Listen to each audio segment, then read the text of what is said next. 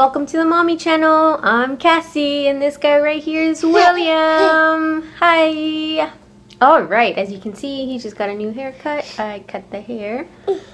Alright, so we're gonna wrap up the whole breastfeeding topic. No, eat your bread please. And then we'll move on to formula on the next video. So basically I drew a diagram for you guys for those visual learners. Here you have boobs, okay? And the purple dots are the nipples, and then the orange coloring is your areola, and that's the dark part of your skin that's attached to your nipple. So you can call it as a base, you know, the base of your breast. And then the red lines are your milk ducts. And the blue circles are your mammary glands. So that's where you produce your milk. And when you produce your milk and you start nursing, it's going to go through your milk ducts and then out through the nipple. Okay?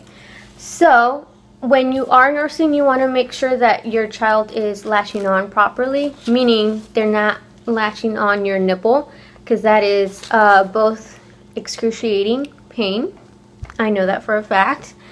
And two, your child's not getting sufficient milk because you can't massage the nipple to get the milk out. You want to massage the whole breast. So when you are aiming your breast to your baby's mouth, you want their mouth to be open as wide as possible, as though they're yawning.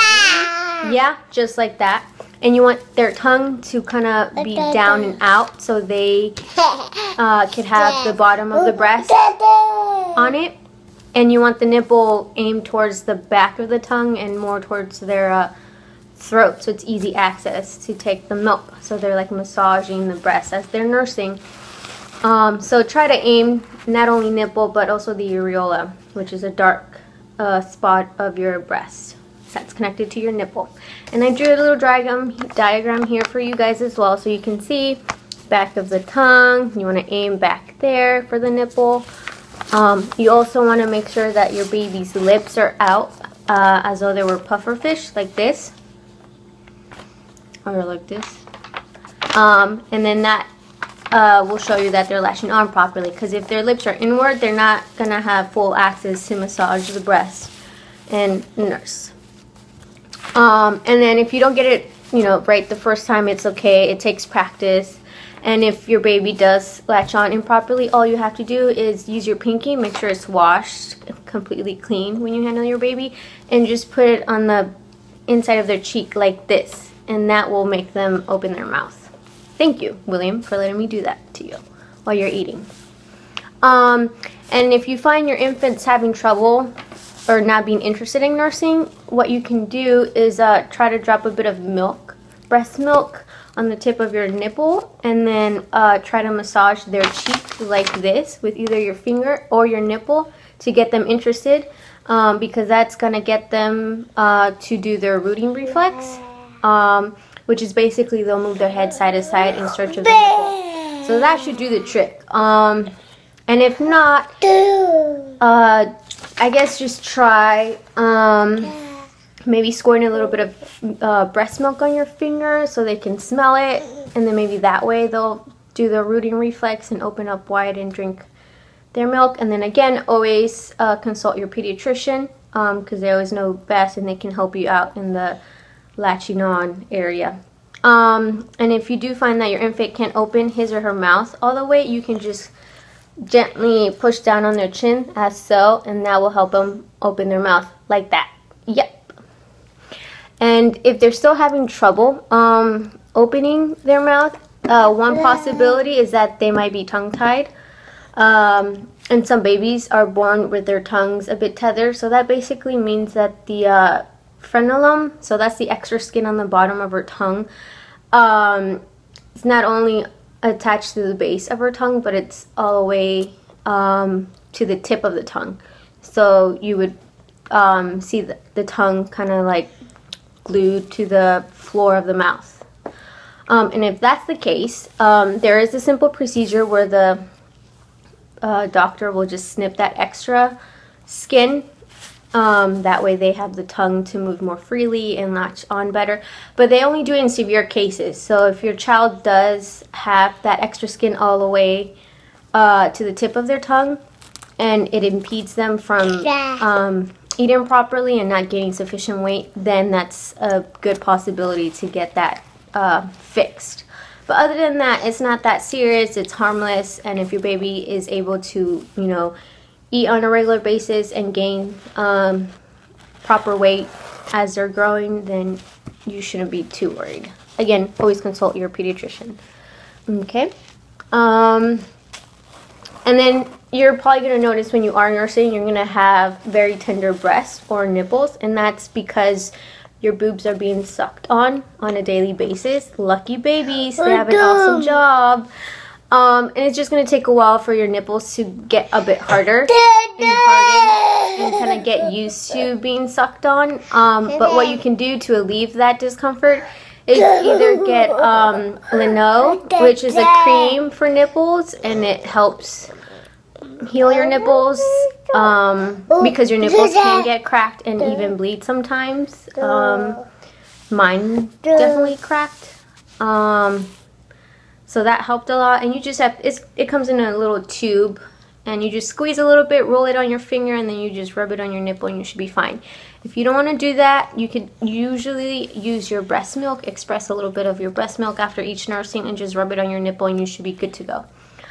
But if you do notice that your nipples are red, possibility is that they're not latching on properly. So again, just try to make sure they are latching on properly, and you shouldn't have much issues with your nipple. And that's it on the nipples. But if you feel a burning sensation on in your whole breast, not just your nipple, then there's a huge possibility that you might have a yeast infection or a clogged milk duct. And basically that means like your duct, the little red lines I showed you on the diagram, just produce so much milk that's having trouble releasing that milk. So what you can do is you can massage your breast. You'll probably feel like a little lump on your breast, and all you have to do is just massage it a bit, maybe compress it with something warm like a cloth with warm water, or just put it in the dryer, let it heat up for a couple minutes, and that should help ease that pain and help get the milk running. Another possibility is taking a quick shower, a hot or warm shower, and that really helps you relax and it helps ease that discomfort. But if you do notice that that lump doesn't go away within a day, it could be something else, and you should consult your pediatrician because it could be much worse. Like I said, the yeast infection, and you might have to take some antibiotics that'll help clear that out, and you might have to switch to formula for a little bit. Because some antibiotics you can't breastfeed your kids because it will affect their system and it will affect your milk supply. So don't be surprised if your milk supply is like overflowing one time and then the next few days it's just like there's a shortage. It's completely normal, so just make sure to keep expressing the milk so your body gets that idea of supply and demand. It's roughly a week for the antibiotics to kick in and just to clear out that infection and just to get out of your body, and then you can start feeding, nursing again within 2 weeks or so. Again, consult your pediatrician because they know better than me. I'm just giving basic information here. And the medical term for that yeast infection is called mastitis. So that's the term, and it basically means a infected breast or breast ducts that results in painful red swollen breasts. And sometimes you might not even notice it coming up. It sneaks on nursing mothers most of the time, so you may not even know that you have it until it's like too late. And some symptoms that you get are an achy feeling, so if like your whole body hurts and you're like achy, like you're having the flu or something, then it's very likely that you have this yeast infection and you will need antibiotics. Okay, and then I talked about engorgement. So engorgement basically means that you're producing a lot of milk and your boobs cannot hold that milk, so they're gonna leak a bit. And it hurts, makes your boobs very tender, but again, warm compressants will help it. A warm hot shower really helps that, helps to deal with this. I definitely took a lot of hot showers to like zone myself into nursing because it was a painful task sometimes. And try to nurse your baby very often, because the more you empty your breast, the less likely you'll have engorgement. So it's completely normal, but try to avoid to have engorgement on a regular basis, because that's not healthy. And then always wear a supportive bra to hold those big boobs. You'll feel a bit more comfortable. And if you do leak a lot, you can use these little pads, cotton pads for nursing mothers. They help a lot. I use them a lot because I was just like leaking everywhere. Good thing I stayed home most of the time, because that would be embarrassing, just having wet spots. And it's completely normal. Don't feel ashamed about it. It happens. Always carry extra clothes if you are going out somewhere. And some mothers might have it worse than others. Some mothers have reported like having severe leakage that they have to wrap their boobs with a towel. I was not one of them, but I can attest to the fact that it's a nuisance having leakage problems. And it's doable, but over time it should get better as long as you get into a routine of feeding your kid. And that should be it about issues with breastfeeding. Just remember, no water for newborns because it has no nutritional value for them. You can give them like a little bit of water if they have hiccups. Again, hiccups don't bother the kids. It bothers the parents more, doesn't it? So if it bugs you that much, you can give them a sip of water or two and the hiccups should go away. But don't give them too much water, because you're just going to fill them up. They're not going to have much nutrition, and they can even get ill from it. So try to avoid giving them water. In some hospitals, nurses do offer water with sugar to babies who are struggling to latch on properly on the first 2 days after birth. So that's something you can consider. But try to work on getting your baby to latch on first and use the water and sugar as a last result. Sorry, a bit tired. So there you have it. Also, if you're exclusively feeding your baby's breast milk, you're probably gonna get vitamin D droplets prescribed to you, because we do not produce vitamin D. Babies who drink formula don't need the vitamin D at all, because it's already incorporated in the formula. So if they're drinking at least 32 ounces a day, they're good to go. But if they're drinking less than that, then they will need the vitamin D supplement.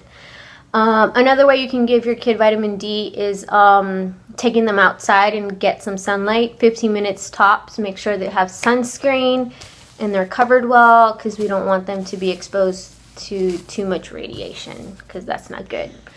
But yep, those are your options for vitamin D. And again, consult your pediatrician, because they always know better. No cow's milk for newborns or infants who are under a year old, because the milk is high concentrated in proteins and minerals that are too difficult for them to digest. So they can actually become ill and maybe grow allergies to certain foods. So let's not use cow's milk at all until your baby is at age one, sorry. Because that's easier for them to digest. Yeah, you dropped your bread, now you can't have it. And that is it, guys. So thank you for watching. If you liked the video, or if you like the conversation, please like our video, subscribe to our channel. We love to see a lot of subscribers. Even if you just, like watching this little guy be him messy self, go right ahead. Love to hear your comments. Any critiques, make them constructive so I can make these videos better and whatnot. And that's it. I want to hear your experiences, ladies and gentlemen, fathers as well. I want to know how you deal with parenthood at this stage, and that way I can learn more about being a parent and whatnot. Alright, so I hope to hear from you guys. See you next time. Bye. Say bye. Bye.